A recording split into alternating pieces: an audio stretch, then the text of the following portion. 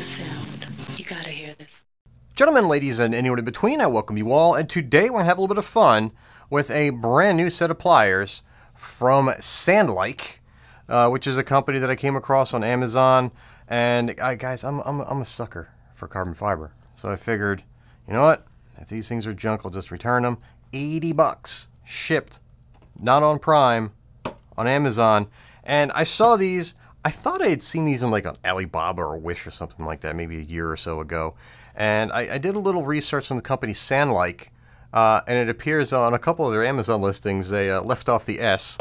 And it got me wondering, what if some other fishing companies misspelled their name and left off the first letter? And the first name that popped into mind was Daiwa, and what would happen if they left off the D? I don't know why, but I just think it's funny. And it's with that being said, let's go ahead and find out if these things are actually worth anything. So over here I have a pair of the Pline Adoro pliers, which were 40 bucks brand new when they first came out. That's light. Holy crap, is that light.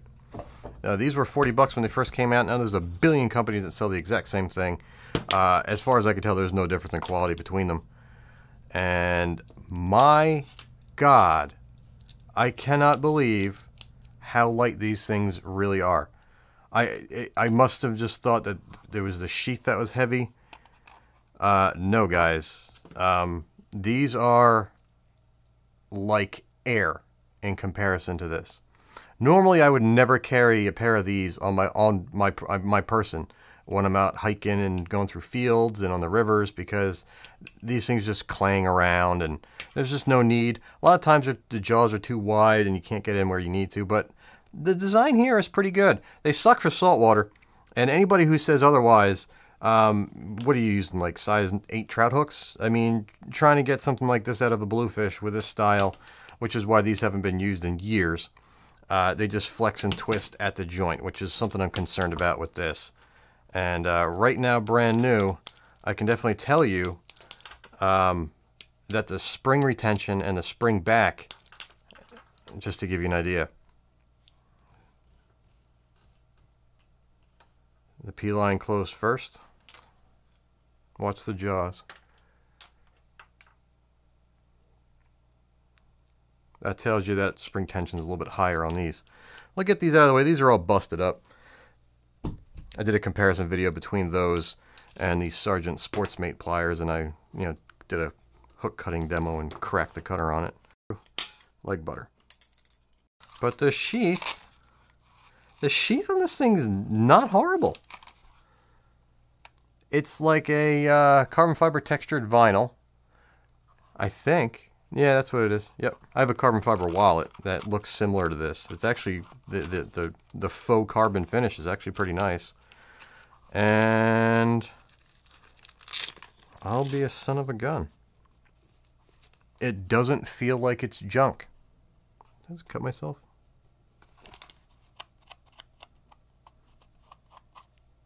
No, it's just they melted the edge here to keep it from fraying. It was a little sharp. Damn. I was expecting this thing to be an absolute piece of garbage. I'm impressed. And the jaws aren't square. This is where it gets important. So the jaws, you can see how far off they are. That's a no-no. You lose all your power. Oh, wow. See how easy they flex? These are junk. Damn it. That's so weird because they feel good here. No, they don't. Never mind. Nope. These are useless. I say that because, say you have a bass hook like this, and you go to twist it out. Yep. See that? I didn't even put any pressure on it at all. Yeah, these are junk. So you go to twist out that hook, and the jaws immediately kick out wide. Oh, damn. I wanted these to be perfect. I really did. Like, they're so lightweight, guys. I swear. I swear they're almost, like, ideal. Man, what a disappointment. Ah. Damn it. Oh, well. They felt good when I first gave them a little bit of this. I didn't feel it, but you guys just saw what I did. You know, when I grabbed the jaws, I'm not even putting any pressure. I mean, just look at the dents on my fingers. It's not much. There's almost no pressure at all. Damn it. And just to give you an idea, that just to show you I'm not over-exaggerating, here's a small size 2 owner single, and it'll work on that, I guess. Yeah, it'll work on the small stuff, but it's not going to work on the big stuff. And how does it cut braid? Let's find out.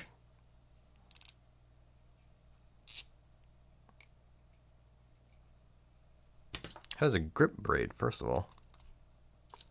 Really?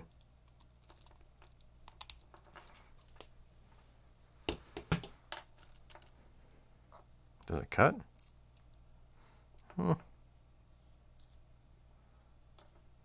Ugh. Not very well. Yep, they're getting returned. It's hit or miss. Some spots it's nice and snappy and cuts good. Some spots it doesn't. Sorry, Sand-like, I don't like you. I almost loved you. You look pretty. I like how light you are. I like half of your design. You're almost there. It just goes to show you, this kind of tool, you just can't go about it like this.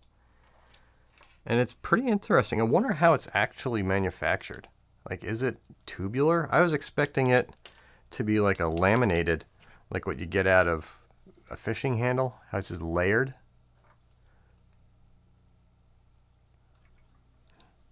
But such is not the case. Ugh.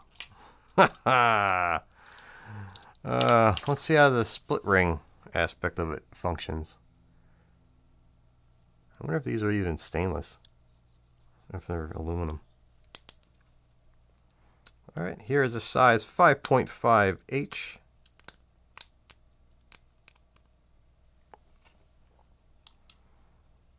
Here's a 4X. I think it's a 3.0 BMC.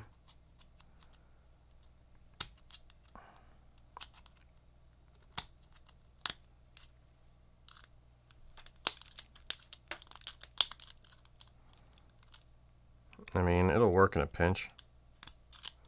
It's just like any of the other nose crimpers, or split ring pliers, I should say.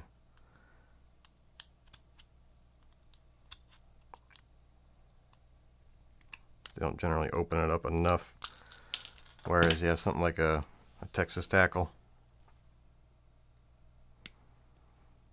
even with the split ring now bent a little bit because I was trying to force it, it grips it much better. And then you just go boom and spin it.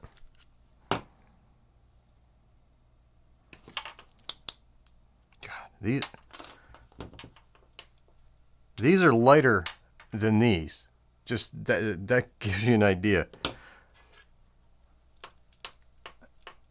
I swear it's lighter than this 18.0 stainless steel Mustad shark hook. Like, that's pretty sick. But unfortunately, these are not going to cut it. So there are only 3 reviews on these. One was not in the title anyway. It was Korean.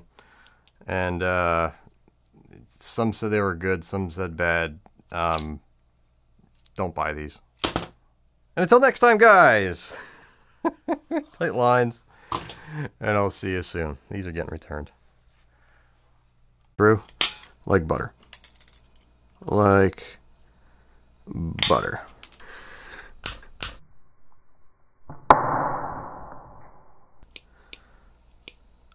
I just broke the cutter. Lots of people love the Mustads. I'm more of a believer that anybody who recommends these hasn't used the Texas tackles. Unless you need the ability to cut braid or cut mono, if you're only using them to remove hooks and rings, there's just no comparison.